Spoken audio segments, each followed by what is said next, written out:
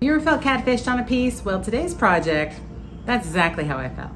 So here's the story. I'm looking for a mid-century modern piece to gift to my nephew and his fiance for their wedding. And they want it to be refinished to wood, which if you refinish, you know it's difficult to find first a mid-century modern, true mid-century modern, in good enough condition to refinish. So a lot of times I have to resort to painted pieces to find one that's in good enough condition. So I found this piece on Facebook Marketplace, and it's a Mangle, which I've never worked on a Mangle before. They're a good brand. It has been painted. The previous owner bought it painted. They just switched out some hardware. So unfortunately, it has a lot of little damage on it from veneer missing and chipped. They even painted over some of the brass accents on the base. So, I mean, I think it'll be a good flip. I just don't know if I'm gonna be able to go all the way to refinish it to wood. So I picked it up for 40 bucks. We'll see what I can do with it. I have no idea what's under it. I'm hoping it's not laminate. We shall see. Let's go. So here's some close-up shots of the piece. You can see it's a mess. You know, sometimes there was only one shot in the listing for this, and you just think, oh, okay, well, maybe it's not too bad. And then you get it home, and you're like, oh, wow, yeah, that's pretty bad. And so I'm really concerned about these drawers because the damage underneath them, I don't know what's underneath it. Is it damage? Is it veneer problems? What is going on underneath? It's weird. I don't know. So I'm going to start by taking off all of the hardware and getting it stripped, and let's find out what's underneath this weird paint. So I decided to do a little test on strippers, and I have acetone, I have smart strip, and then I have greenies. So in the past, acetones worked well. I mean, it is a paint remover. You can just simply pour it on, and a lot of times paint will just bubble up. So I thought, well, I'll put it down, and then I'll put some paper towels down, and I'll put some more acetone on top of it. Maybe that'll help it because it does evaporate really quickly. And so we'll see if that kind of helps me with my test. The second stripper I use, this is by Smart Strip, and it is their citrus stripper. It's like a non-toxic stripper, similar to Green Ease. Green Ease is also a non-toxic stripper. I'll have all the links below for these particular strippers. I let everything set for an hour, and then I came back to do my testing to see how well they came up. So here's the Green Ease. You can see it's coming up really easily, no problems.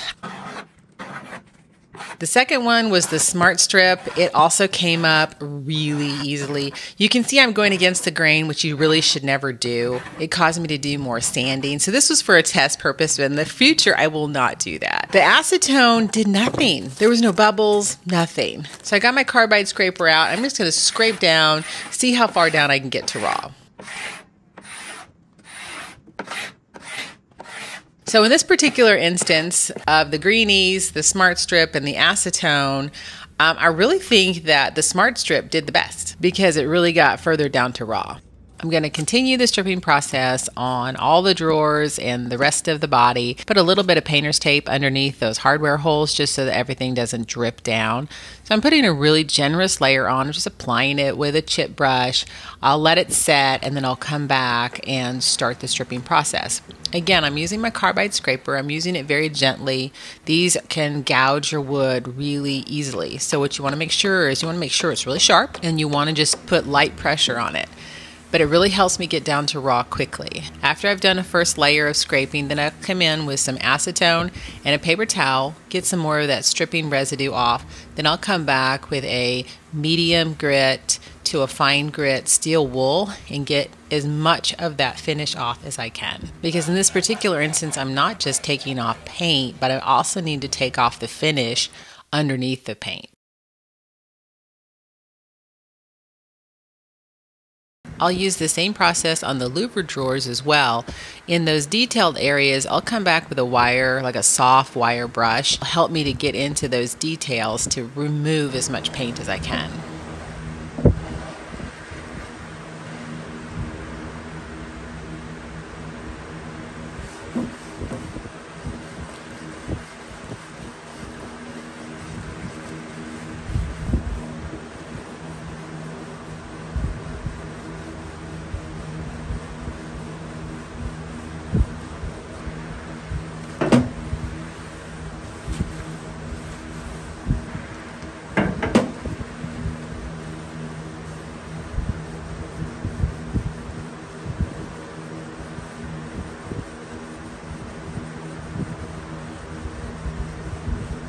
You can see there was paint overspray on every drawer, on the sides, on the back, on the inside, and so I had to use acetone to get as much of the overspray off as possible.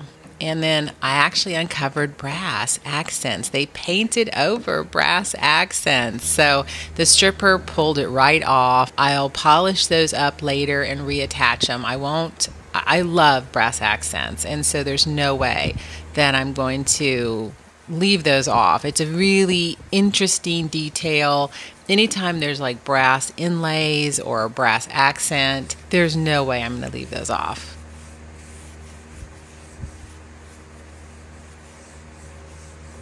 So the drawers aren't in great condition. After I stripped everything, lots of repairs have already been done. So must be like Bondo repairs, and the long drawers on the right hand side are the worst. The louvered drawers aren't as bad. I just have a crack in one of them that I would have to fix. Silver lining, I was able to uncover the brass on the legs, and it's beautiful. I can't believe anybody even painted over it. So I'm not sure what I'm gonna do. The case itself, I think the sides are in pretty good shape, but I haven't stripped those yet. The top has repairs on it. I don't know what to do. I don't know if I can stain, and it's a lot of ingrain painting, especially on the drawers, and they're a different color wood. So the drawers on the right are a lighter color, and they're the same color as the top. And then the sides and the base and the drawers on the left are a different color. So I think they're more like probably more like a walnut, and the other is, I don't know. I don't really know what it is. It's just lighter. So I got some decisions to make, but I'm gonna take a break today because it's super hot out here. We are reaching probably 97, probably feels like 150. I'm gonna stop for the day, and then I'm gonna come back tomorrow, and I'm going to strip the sides and the frame, the rest of the base, and then I will assess it and make some decisions on what to do, because I don't really know. The next day I came back and I stripped the sides. They stripped pretty easy. There's not a lot of damage underneath them. I used the same process, stripper, use my carburized scraper to get off as much as I can, come back with a wire brush, some acetone, and some steel wool, get down to raw as much as possible, because that'll really save me in the sanding process.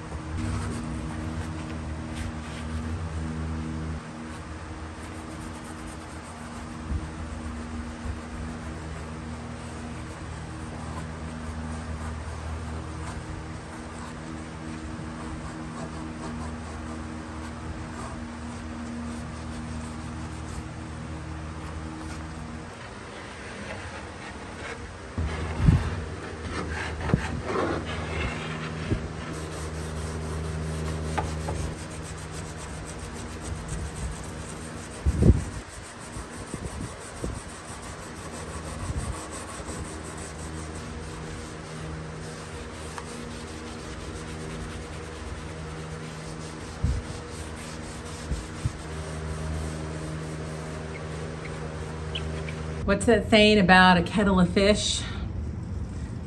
This piece. I have it fully stripped and I'm super disappointed. Let me show you what I found. Okay, here it is fully stripped. You can see I uncovered, this is already damage that somebody has fixed and then painted over. A few pieces on the top. I've got some more veneer damage on the back. Another patch here. I've got one crack in the doors in this second drawer here, but I've got different wood here, different wood here. Actually, the sides are in great shape besides a corner piece, which is pretty common, you know, to have a piece in the corner. You can see from the back, that's a pretty good chunk. And then this side, just a little bit there. But the rest of the side looks really good. Still have some more veneer damage there. And then, let me find it. There's some more veneer damage that's new there. So I'm just not really sure exactly what I'm gonna do with this piece, you know, with the different kinds of tones that I have, completely different species of wood, and then I have so many areas that need to be fixed. Now, obviously, if there wasn't Bondo, I could have done some wood filler. I can still do some in-grain painting over Bondo, but you know, this is a skill I'm learning. I don't know that, I mean, that one drawer is bad, and I just don't know if I have the skills to do that. That's a lot. That would be a lot for me. So, but I think what I'm gonna do is I'm gonna sand it down, see where I'm at, and then make a decision from there. So here we go. I'm going to go through the sanding process. So I usually start at 80 grit where I have any areas that still have some finish on them, and then I'll move up to 120, and then I'll stop at 180.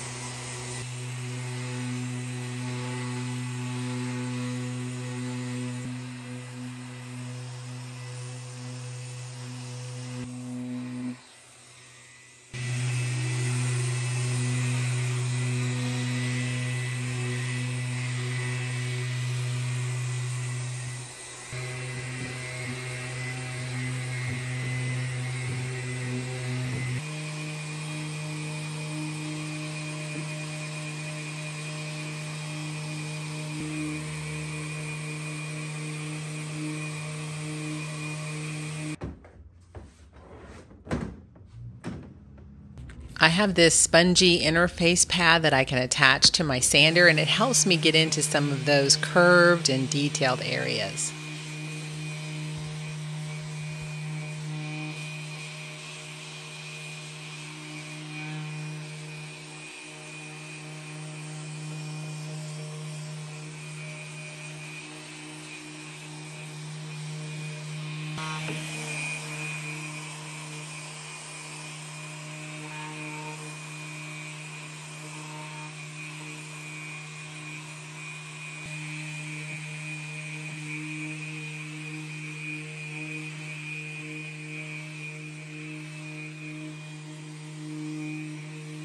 This is a little 1-inch pocket scraper, and it's great for getting into tiny details. They also have one that has like a teardrop attachment that can help you get into some of the curved areas as well.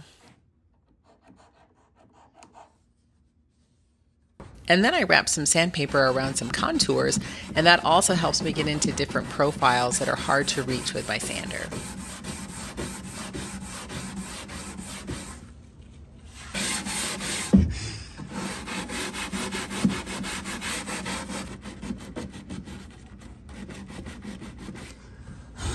Now I'm going to work on my repairs. I'm going to go around the entire dresser, and I'm going to make sure all of the veneer is glued down. I'm using tight bond glue, and then I'll come back in and fill that area in with some wood epoxy.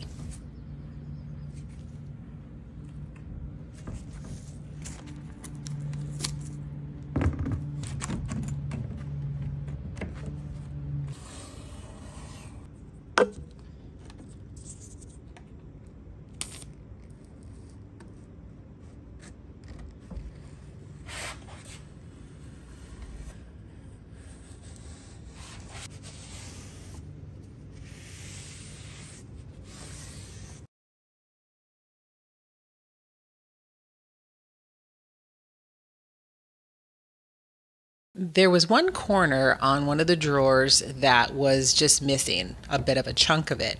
So I'm taking a mold from one of the other drawers and I'm going to use it to recreate that area that was missing on the other drawer. As that dries, I'll move on and continue to put some of the wood filler on the areas that I'm missing veneer.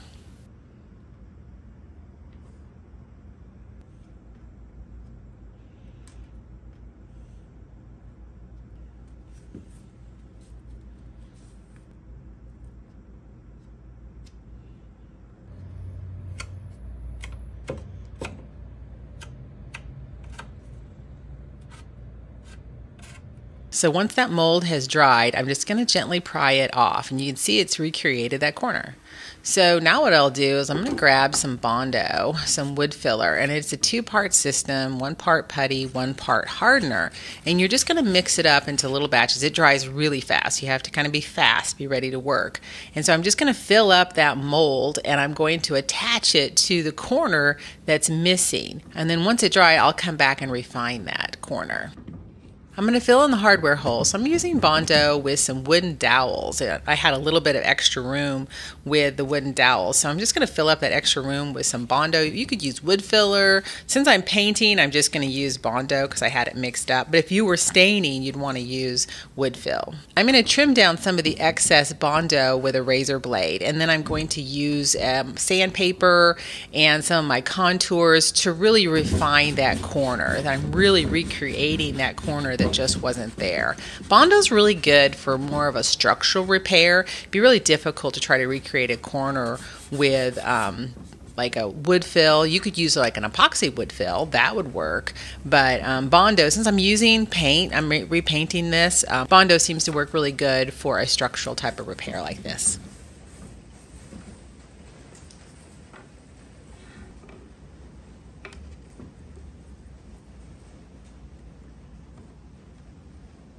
When the Bondo dried, I used a flush cut saw just to saw off those little dowels, and then I'm going to sand that area smooth.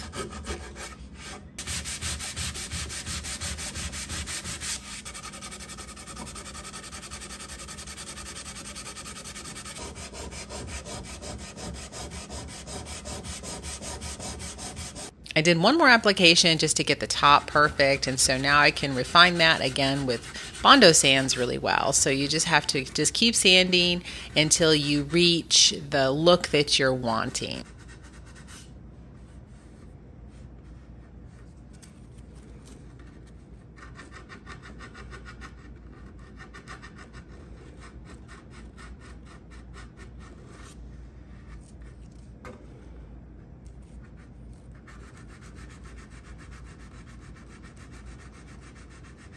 So there was a crack in one of the drawers, and I've already opened it up and I re-glued it. But there's just a hairline crack at the top where you can see where I've glued it. So it's the structural repair. I already did that before. I forgot to film it. But now I'm just kind of getting rid of that hairline area. So I'm putting some glue over it, sanding it in. The sawdust with the glue is creating a bond, and it's covering up that tiny little hairline crack.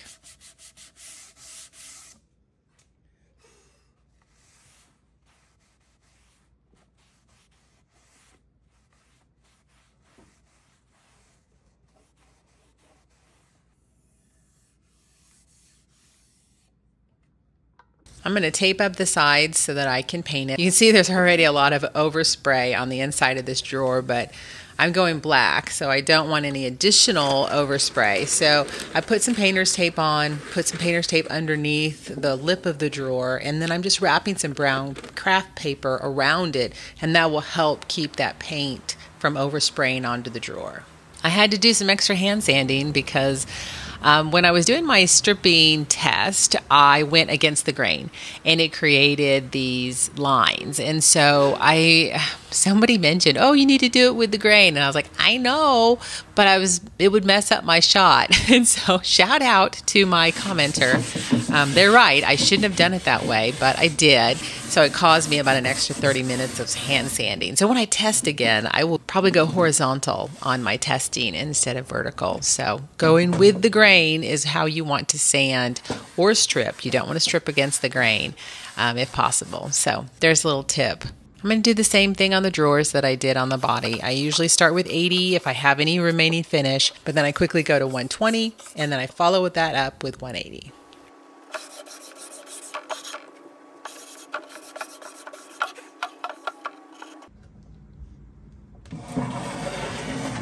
Now I'm ready for my first coat of primer. I'm using Zinger's 123 water-based primer.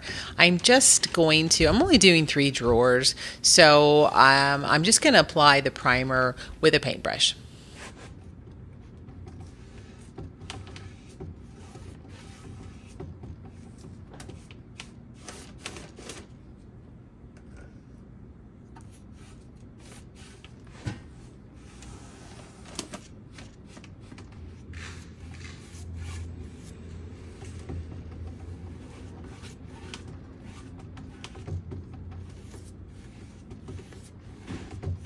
First coat of primer usually reveals any problems that you have. So I did notice I still have some areas on the side that I wasn't really happy with.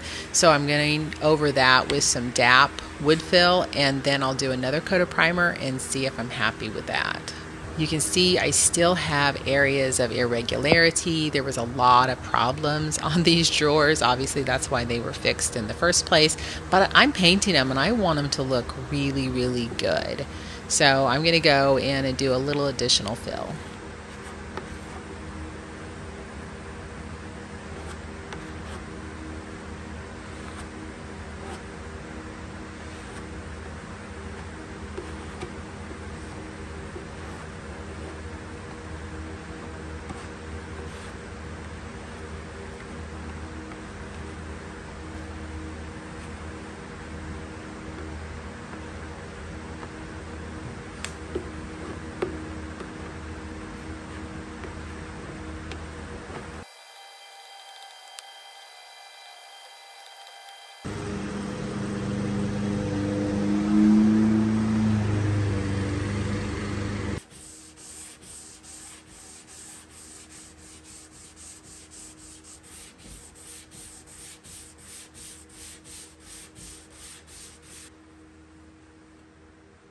Okay, I am in it now. I primed, I did a little bit more fill on the drawers that I'm gonna paint. Well, let me back up. What I decided to do is I think I can salvage the top. There are some areas that I'm gonna have to kind of doctor up. But my plan is I'm gonna stain the top, the sides, the frame, the 4 drawers on, or the 3 drawers on the left, and the base. I can get that to wood. The drawers that were on the right, they were really bad. I'm gonna paint them, and I'm gonna paint them black. They were in really rough shape, and so I did some additional fill, and I primed them, and they looked horrible. So I'm like, okay, we're gonna make this right. And so I flooded the whole thing with glazing Bondo and spread it out with my Bondo spreader, and it's looking really good. So I'm gonna go ahead and do another coat of primer and see where we're at.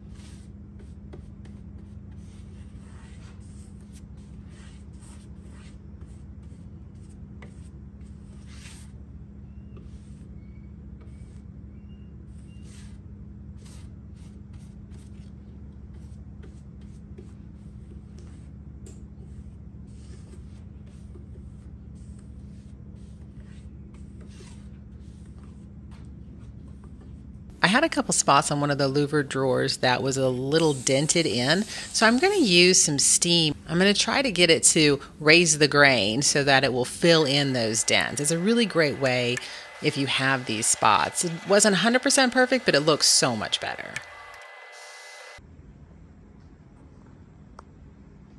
I'm ready to start the sealing process on the case of the dresser. So I have no idea what kind of contaminants this dresser has seen. So because of that, I can go ahead and just put the gel stain or a stain right over it. But before I do that, I'm going to apply a seal coat. This is de-waxed shellac. It's branded as several different things. De-waxed shellac, sanding sealer, seal coat. It's basically something you can put under all finishes. I mean, you can put it under, it's guaranteed, you can put under oil-based, water-based, lacquer, catalyzed finishes, epoxy, and varnish. Because it's de-waxed, it won't interfere with your top coat or whatever you're putting on top of it, whether it be a gel stain, oil-based, water-based, whatever. You can use this. And so it's super flexible.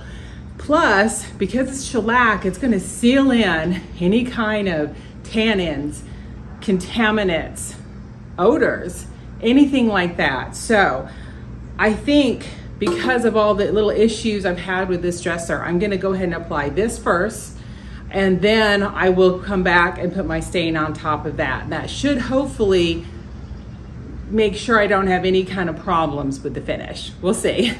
This is a little siphon gun that I use when I'm using solvent-based things a lot, because if I don't want to do a lot of cleanup, there's not very many moving parts on this, and so it's easy to clean. So I just attach it to my small air compressor, and you can see it just does a great little job of laying down the product. You can see how it's really popping the grain too, so it really helps me to see what the grain is going to look like.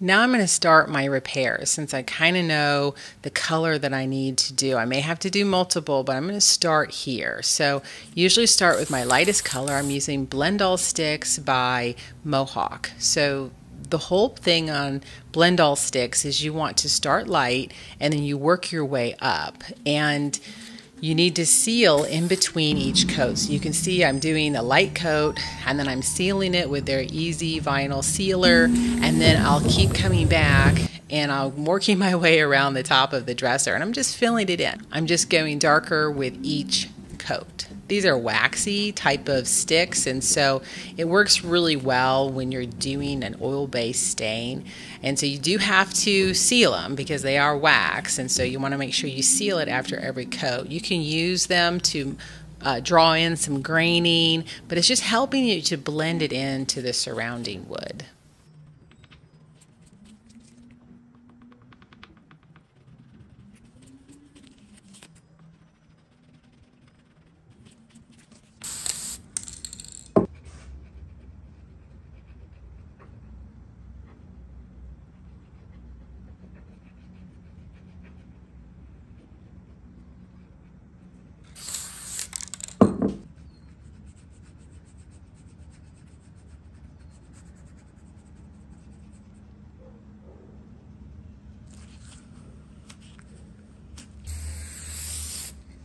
I'm ready for my first coat of paint on those 3 drawers.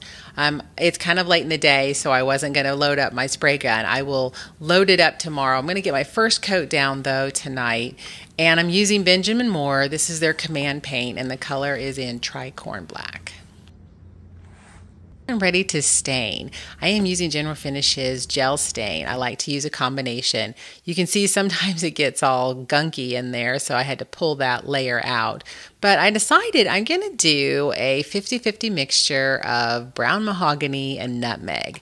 Nutmeg tends to run a little orange, so I like to kind of warm it up with either usually antique walnut or brown mahogany. friend of mine recommended these stain pads. You can cut them and then you have to kind of defuzz them. But once you do your initial defuzz, then they are lint free. This is my first time to use them, and I think it really helped the stain go down very well. Gel stain's really easy to apply. You just simply wipe it on. You can wipe it with the grain, you can wipe it against the grain. And then once it's sat for just a few minutes, you're going to wipe off the excess with a lint-free rag. Gel stain's great because it just kind of sits on top of the surface of the wood. It doesn't penetrate down. So especially on a piece like this where I have a lot of repairs that I had to make, it can help kind of disguise some of the irregularities in your wood.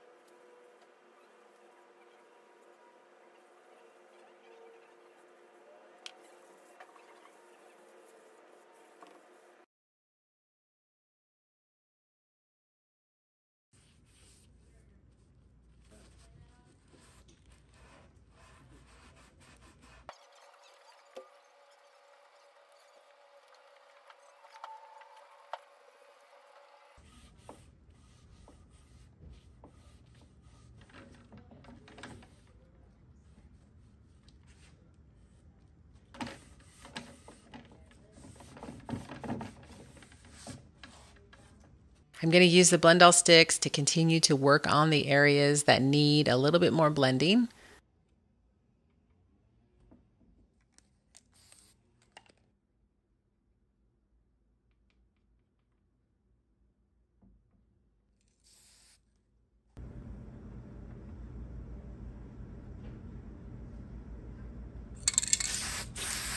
I decided to do a second coat on the top to see if that would help kind of blend everything in.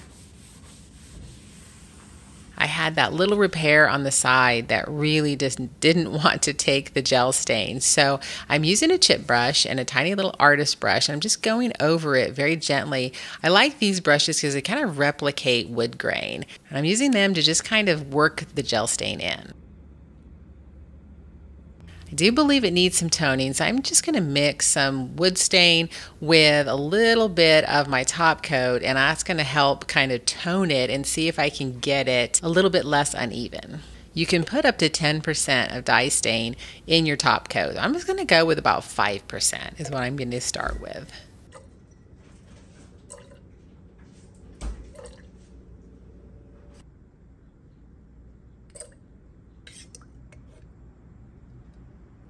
I have it in my Erlex 5700. You can see it's basically just like a tinted top coat is what I'm doing. And I'm going to see if that'll help even it out.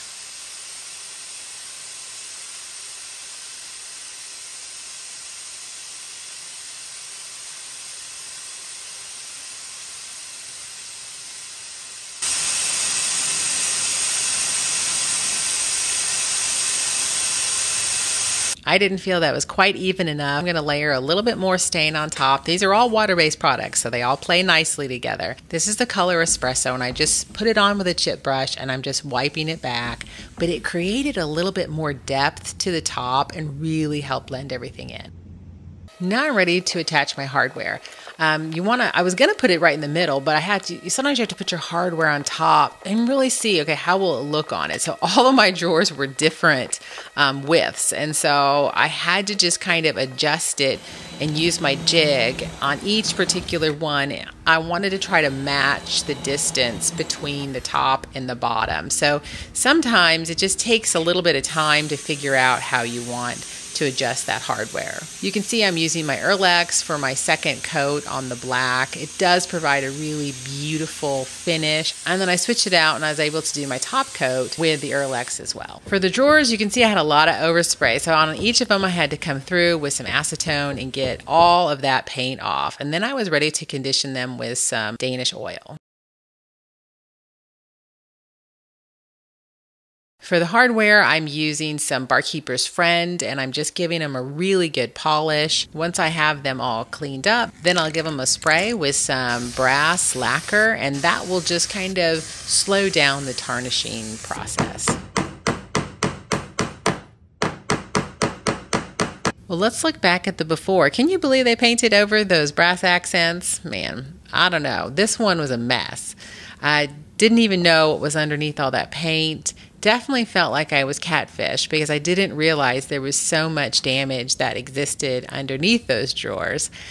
But man, after a lot of stripping, sanding, a lot of decisions to be made, a lot of pivoting, and a little concerned because this was the during process, here's the finished product.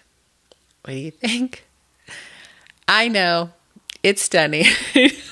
I love it so much. I am so surprised a bit that I was able to get it to wood. I mean, the wood is beautiful. And I mean, I know I could have painted the whole thing. I know that. But, you know, those louver drawers were beautiful. And the sides were beautiful. And I thought, and the base was beautiful. If I could get that top, I really felt like I could get it to wood. And so, I mean, is it 100%? No. But, oh my goodness, it is so much better. I couldn't get those to wood. I gave up and just painted that side, but I really like the modern look. The new hardware I think is beautiful complement. The brass accents. If you know any of my videos, I love brass accents on furniture. I think it really elevates a piece. And so just being able to put those back, I think is wonderful. You can see that repair I did on the left. It worked out fine. I had a few on this side. They're, again, not perfect, but they're really good. Honestly, I wasn't sure how it would look with it being kind of a two-toned look. But I think because of the clean lines and the aesthetic of the piece, I just think it's stunning. So what do you think? Did you think I could make it to wood on this one? I was really not sure I could, but I'm very pleased. Tell me what you think in the comment. Do you like the two-tone or would you have just painted the whole thing? Thanks so much for watching.